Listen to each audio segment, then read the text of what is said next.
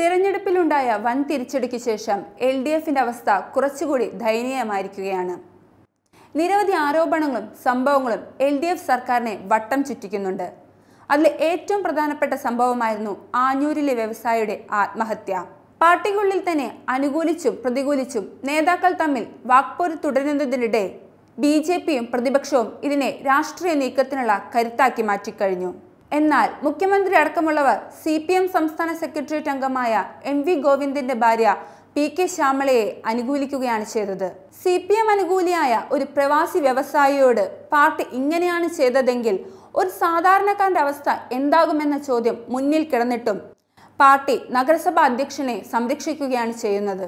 ഈ സംഭവത്തിനിടെയാണ് സംസ്ഥാന സെക്രട്ടറി കോടിയേരി ബാലകൃഷ്ണന്റെ മകൻ ബിനോയുടെ അവിഹിത ബന്ധത്തിന്റെ കഥയും പരാതിയും പുറത്തുവരുന്നത്. പാർട്ടിക്ക് ഇതിന് മറുപടി പറയേണ്ട സാഹചര്യമില്ല, അത് കുടുംബകാര്യമാണ് എന്ന് പറഞ്ഞ് ഒഴിയാമെങ്കിലും സംസ്ഥാന സെക്രട്ടറി ഇതിന് മറുപടി പറയണം. സ്ത്രീ മുന്നേറ്റവും സുരക്ഷയുമൊക്കെ ഊന്നി രാഷ്ട്രീയ പ്രവർത്തനം നടത്തുന്ന ഒരു പാർട്ടിയുടെ അധ്യക്ഷന് ഒരു സ്ത്രീക്കും മകനും നീതി നടപ്പാക്കി കൊടുക്കേണ്ട ബാധ്യതയുണ്ട്. കൂനിന്മേൽ കുരു എന്ന പോലെയാണ് കഴിഞ്ഞ ദിവസം ഇടുക്കിയിൽ നിന്ന് ഉരുട്ടി കൊലപാതകം കൂടി റിപ്പോർട്ട് ചെയ്യുന്നത്. വായ്പാ തട്ടിപ്പ് കേസിലെ പ്രതി രാജ്കുമാർ റിമാൻഡിലിരിക്കെ മരിച്ച സംഭവമാണ് ഇപ്പോൾ തലവേദനയായി മാറിക്കഴിഞ്ഞിരിക്കുന്നത്. ജയിലിൽ വെച്ച് ദേഹാസ്വാസ്ഥ്യം അനുഭവപ്പെട്ട രാജ്കുമാർ 21-ന് പീരുമേട് താലൂക്ക് ആശുപത്രിയിൽ വെച്ച് മരിക്കുകയായിരുന്നു. തുടർന്ന് നടത്തിയ പോസ്റ്റ്മോർട്ടം റിപ്പോർട്ടിൽ കുമാറിന് മർദ്ദനമേറ്റതായി സ്ഥിരീകരിച്ചു.